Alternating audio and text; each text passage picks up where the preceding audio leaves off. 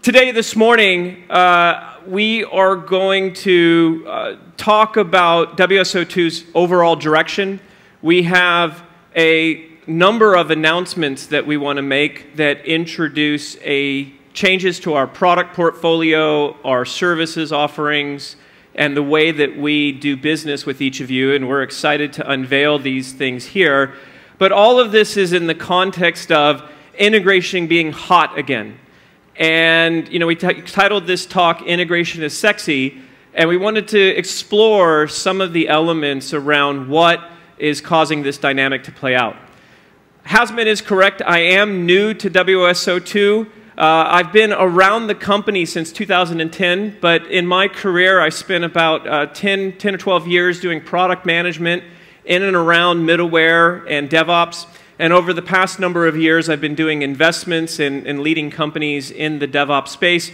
And I've been on the board of WSO2 since 2011, and it was a real honor and privilege when the founders, Sanjeeva and Paul, asked me to become its CEO about 10 months ago. And for many of you who have returned, this is the first time that you get to meet me and I get to meet you. And for those of you who are new to the company, welcome. We appreciate you being here. But I'm an equal balance between a passionate advocate for the technology and a passionate advocate for the business. And so I like to talk about myself as being passionate about both the bits and the cents. This is particularly an exciting event for us. This is the 14th WSO2Con.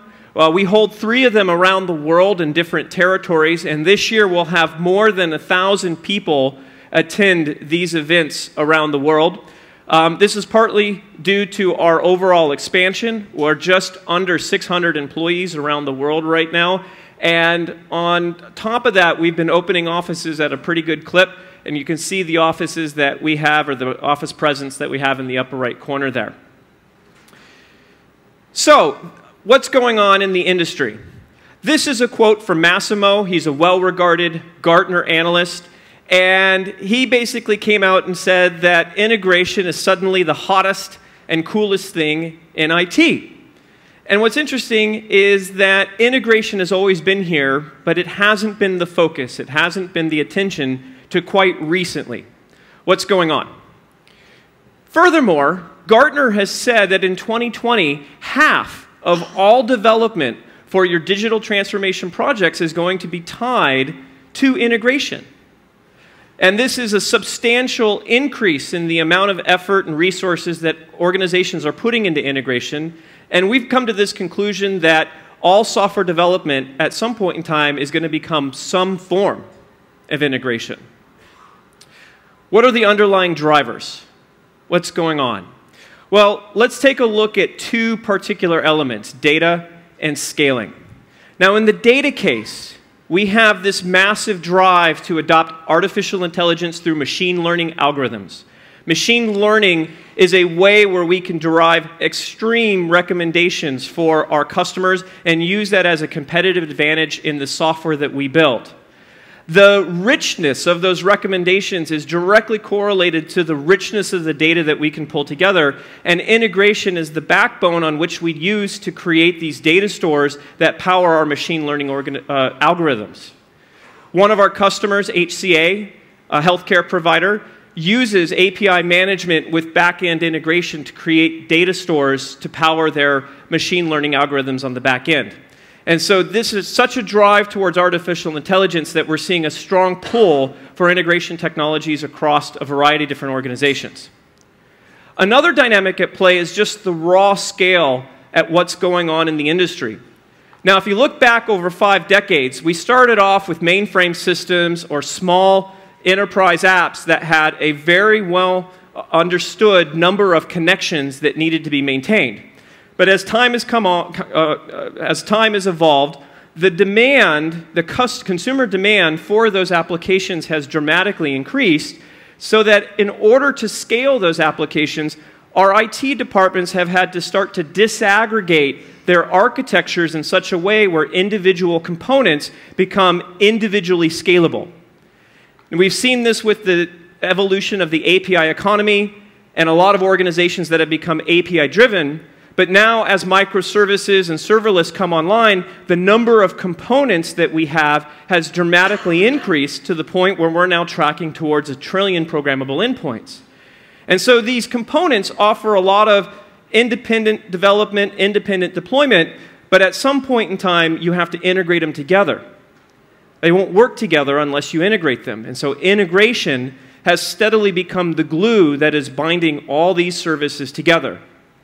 And so even though we don't talk about it as such, integration is the unspoken challenge of our cybersecurity, cloud, artificial intelligence future. It is the glue that binds us all together. And that is why this market has turned into a $34 billion market. It's a massive market. It's one of the largest in all of enterprise software. There is a tremendous amount of investment that goes into these technologies each year on an ongoing basis. Now, what's interesting is that the press give attention to the knowledge worker, citizen integrator, and the departmental integration iPaaS markets. That's where all the attention goes to, but it's a relatively small chunk of the market overall, and it's increasingly becoming commoditized. It's less than 5%.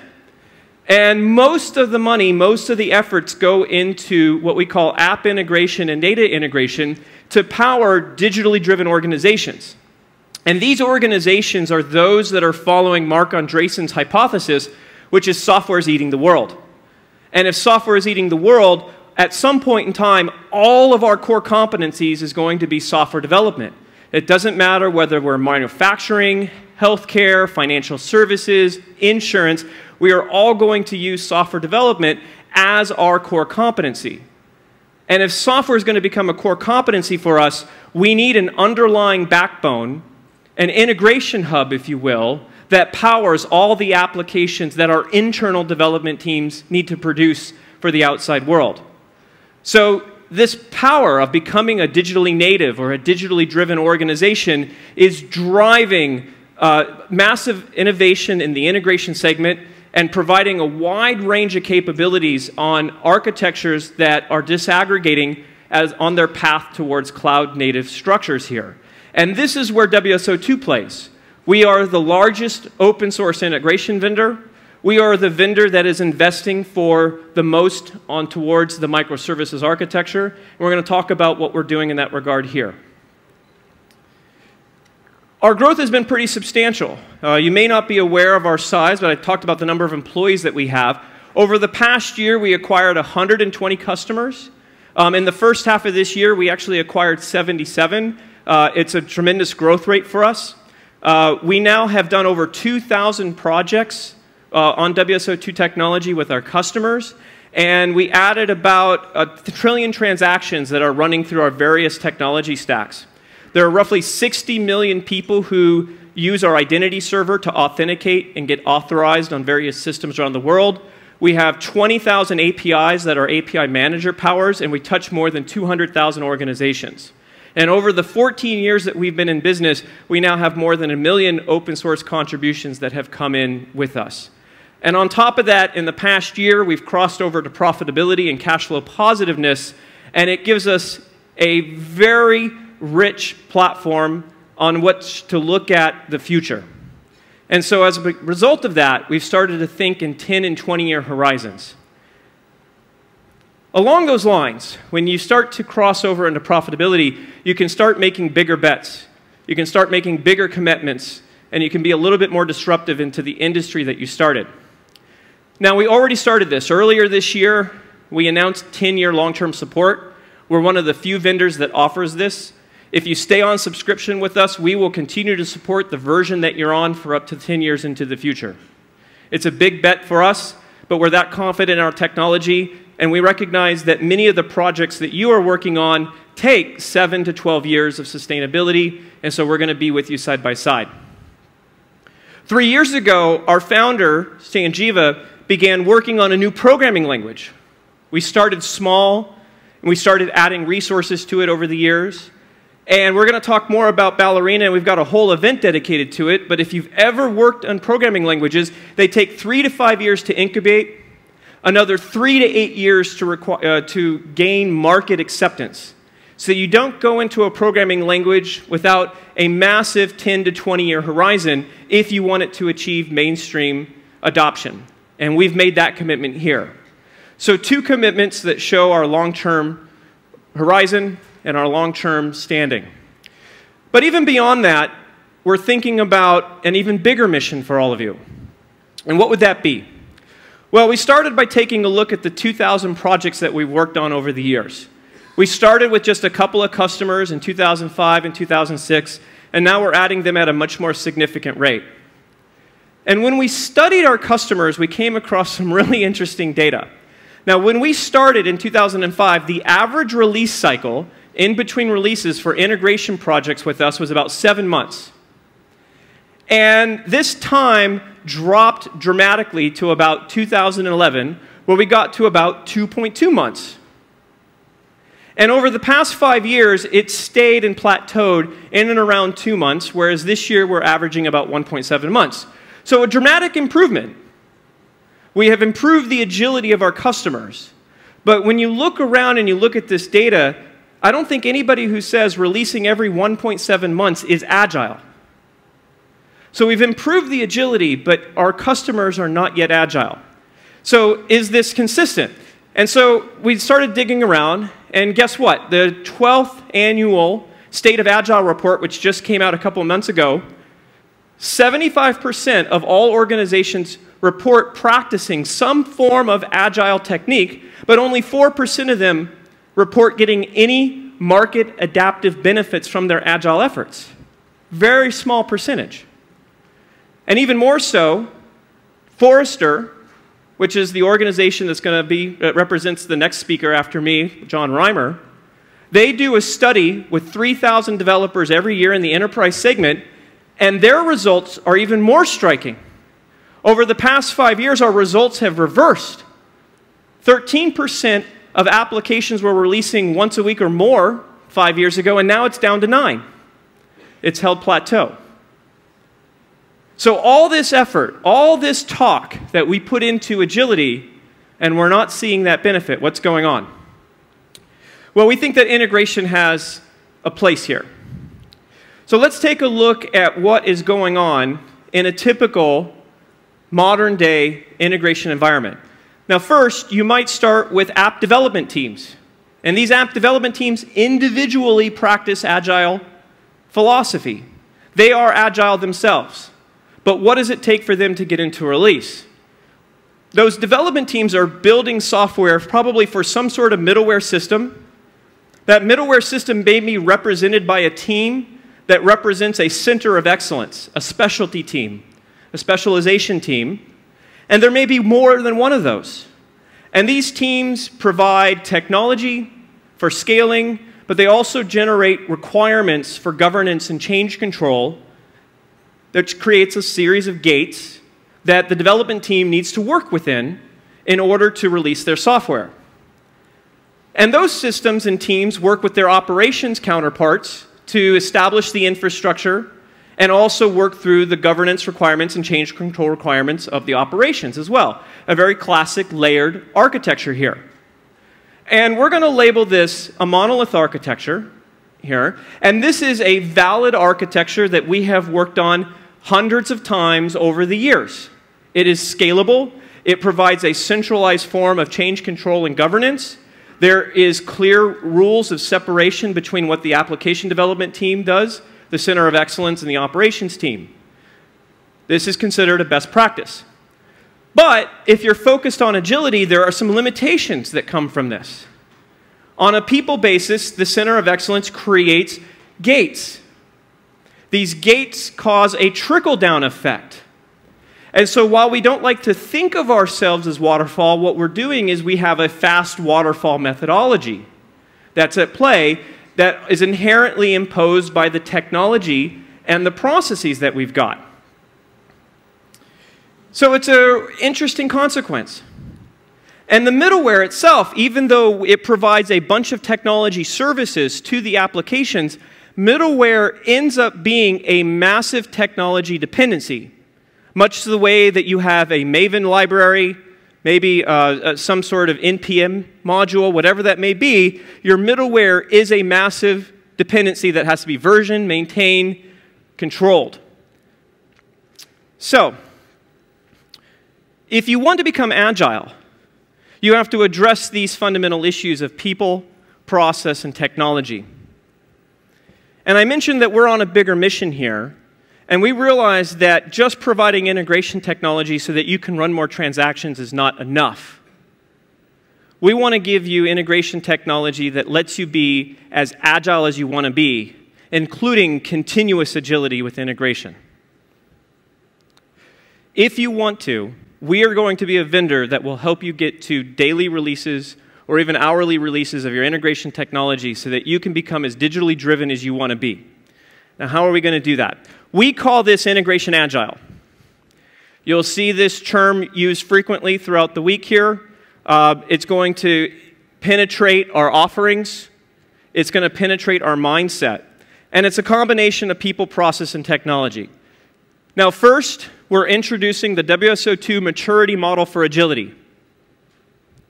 The first thing we all have to do is to understand where do we exist on this maturity model, because every organization has a different goal for agility. Right? And we need to self-identify and self-assess where we want to be for the types of applications that we're building and the organization that we're developing.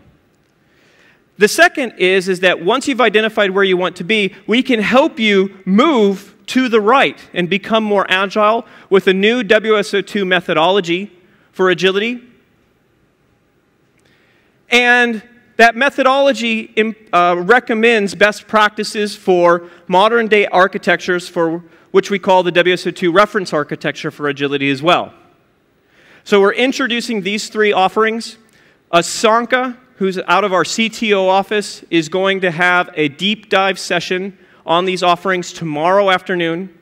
Paul, our CTO, in his keynote after John this morning, is going to talk about the theory that goes into this.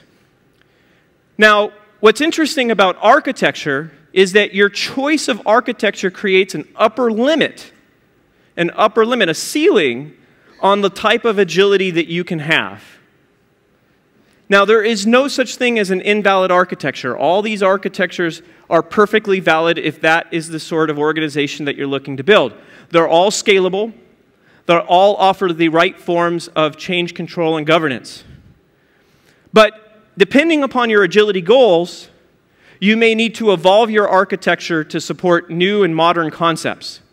Now, we've been working with our customers on layered architectures and segmented architectures, but we're also introducing today a new type of architecture that we call a cell-based reference architecture. And a cell-based reference architecture is a form or a fundamental unit of the composable enterprise that allows a dev team to be self-organizing, to produce a unit of functionality that is completely self-contained, independently deployable, and continuously iterative and improvable. It is something that can scale on its own, it can deploy on its own, it can be modified on its own. And then cells can be composed together by different development teams to create your overall enterprise services there. So these cells start to transition away from the center of excellence, and instead of having middleware, those cells embed the necessary middleware capabilities as part of their microservices within their control plane. And those microservices and the cell itself is deployed on a new form of orchestration that is powered by Kubernetes or Cloud Foundry or even your own infrastructure that's there with an embedded event-based hybrid integration platform. And what happens here is that now your development teams can be self-organizing around the construction of these cells. They can be independently deployable. And they can continuously evolve in a very well-structured organization. And instead of having centralized change control and governance, you have decentralized change control and governance, all running on this new form of what we call a composable enterprise with cloud-native architecture. This shift is not for everyone, right? But this shift, if you apply it in the right way, you can get dramatic, iterative improvements and become much more adaptive to the market. We talked about Ballerina as a programming language that we have invested in. That programming language is special purpose designed to make it as simple as possible to create these cells and to create the microservices inside of them. It eliminates a lot of the scaffolding and overhead that other general purpose programming languages provide that get in the way of working within a networked environment where your service is going to run within a unit of architecture. We have a number of sessions this week that talk about both styles of architecture. We're excited about all of them, and we're going to be a vendor that supports both equally well. So, this ties us back to our products. We have been known as a technology company, and we have our standard 4 open source product pillars. We will continue to invest in these. We are award-winning. These runtimes now power 6 trillion transactions a year. They're a fundamental part of everything that we do. We now provide prescriptive guidance on how you can develop, reuse, run, and manage your integrations. And then collectively with the maturity model, the methodology, and the architecture, all of this together comes together in what we call the WSO2 Integration Agile Platform. We're announcing this platform today. There's a bunch of materials available on our website where you can learn about this. This platform contains numerous components. Now, we talk about our products in those 4 pillars, but underlying those 4 pillars are all the technologies that you need to develop, design, establish collaboration and reuse, run, and manage a variety of different systems for whatever architecture you may want. Just last week, we were also announcing our Q2 release. We release our platform on a quarterly basis. This quarter's release is all geared towards microservices. There are dozens of capabilities that have gone into the evolution of our platform to make it ready to run on Kubernetes or other container-based environments. But more importantly, we're now introducing a micro ESB that has dramatically fast boot time that you can run in different container environments. And we're also introducing a micro gateway. And the micro gateway offers you the ability to do change control and policy enforcement on a per API basis, so that each API, if you want, can have its own dedicated gateway or a collection of APIs. And that pairs well with a classic API gateway system, which is a hybrid system for managing your overall organization. We mentioned Ballerina as a programming language. It is a compiled, type-safe, concurrent programming language. We have had a lot of early traction. We're super excited about WSO2Con on Wednesday. At last count, we're right around 500 people between online and in presence for that conference. Everyone here is invited to participate in that conference as well. But with Ballerina, it's designed to help you build those microservices, but we're advancing it in such a way where the Ballerina language will create entire cells. The cells will have its own gateway embedded. The cells will have their own data store, their own control plane. And so just in the process of writing with that language, you can create these cells and ready for deployment. So it's a big investment area for us. We get questions all the time for those people who are early interest. What's the status of Ballerina? We did our first experimental release at the beginning of 2017. Earlier this year, we declared the releases starting with 9.5.0 that it's production ready. And we've actually had customers take it into production. And we actually have a Fortune 500 customer who will become referenceable later this year who's using it to rewrite a massive cloud system that gets millions of transactions a day with it. We plan to get to 1.0 language stability, which will offer backwards compatibility by the end of this year. And we expect to have about 50 production customers using it by the end of this year as well. If you want to explore this, we are giving early access development support. There's a no-risk adoption We'll provide unlimited development query time for you and your dev teams.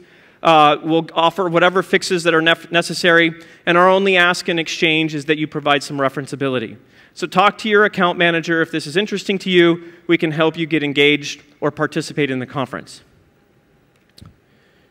Also today, and in partnership with a company called Chasm from the founders of Apache OpenWhisk, we're announcing an implementation of our stack focused on serverless. And so developers can write functions, they provide the code, and with those functions they can create applications on an event-driven architecture. What makes our serverless solution unique is that we provision the entire environment. It is a private function environment with your own resources, dedicated with your own policies for how those functions will be spun up. And you can run this on any cloud environment that you want, so it's freedom from cloud lock-in. So we're offering this in an early access basis. We have a session on this tomorrow. I recommend that you see that. It's pretty exciting work that they've done. And we are incorporating not just Ballerina as a fundamental part of this function environment, but other programming languages as well. So if serverless is something that your teams have started to research, we have an implementation that you should take a look at. All right, moving off to the product and into the business, we have some updates that are very compelling here. Now, we've talked about 10-year long-term support, and we've also introduced evaluation subscriptions for those who are new. But we've got some other programs that we're introducing. First, we've got a technical account manager program. If you want a named individual from us dedicated to your account, we can now provide this either on-site or remote. This person will be immersed into your account. They will have the context of all the issues, and you can build that relationship with them over time. The second thing, and this has been a huge demand for us, we're introducing what we call a platform license. But the platform license is really a way to now purchase our subscriptions using containers, cores, as the counting metric instead of VMs. So if you are deploying a lot of containers and it's been difficult for you to count on a VM basis, we have the platform license, and you can go and count by cores and use any of our products in that regard. And then also for our WSO2 Update Manager, we are now introducing a new channel where you can get updates that only have our security patches, and we eliminate all the other feature functionality patches out of that channel, so you can just stream for your operations team the security update. You may not be aware, but we're opening 2 offices this year. One is in Australia. We opened up Sydney. We're also opening up a Berlin office later this fall. And in partnership with Chakray, Chakray is opening up a local presence office in Mexico with us. I think it's imminent now. And we're going to be able to provide local language resources, local language sales, and direct selling capability in Mexico to complement our Latin America operations. And then we've been working very hard. John Saylor, who's with us, he's here. He runs our partner programs. We've been working very hard to revamp all of our partner programs. Our channel programs, which give incentives for collaborating on new customers together, has been revamped to introduce a number of tiers to offer a lot more benefits and to make it easier for any kind of partner to get involved with us without having first making a commitment to us. That's one. And the second, and this has been a huge amount of work, particularly with our legal team, we're introducing today a reseller program. It's a global reseller program. Partners can now sell WSO2 on our behalf. You can go direct to customers as a reseller, offer your own terms and conditions, build up your own annuity revenue stream by getting a piece of the shared subscription revenues that we can share together. This is something that's been in huge demand. It's taken us a long time to get it together. When resellers sell our subscriptions, WSO2 will still honor our SLA, and we'll provide the direct support relationship to the end user, no matter who sells it in that regard. So we've worked through all those details, and we're excited to put that out. We actually have a partner day on Wednesday, going on at the same time as BallerinaCon. And during that partner day, we're going to outline all these channel programs, the partner programs, and if you're a partner in the audience, how you can get involved with that. So, we have a big week. We've made a lot of announcements here. As you think about your week, one, the keynotes are just spectacular speakers here. John's going to come up next. He's got an amazing presentation. He's just got so much depth of experience that you want to listen to. Paul is going to come up after the break. He's our CTO. He is a PhD. He, kind of has that mad scientist, aw shucks grandfather thing going on. And so he really does. I don't have that kind of sense of humor, but Paul definitely does. And he's going to be teaching us about cellular biology. You don't want to miss that. BallerinaCon, it could be standing room only, so we're particularly excited about that. Lots of customers. Thank you to our customers who come here and give case studies. So many times when I go out into the field, people just come up to me and say, we have so many case studies. It's miraculous, and that brings in a lot of new business for us. So it's amazing that you're here. We've got tons of our engineers giving technology tracks. They're great. And we're going to have some parties each night, Monday night, Tuesday night, and Wednesday night as well. So I want to thank you for listening to me today. It's all these activities that are going on. It's all of you that is making integration hot again. It's making integration sexy again. And so we're very happy to be here. Now, it's my pleasure. I get to introduce John Reimer from Forrester. He's up next. And he's going to tell us about integration as a new app platform this morning. So thank you all.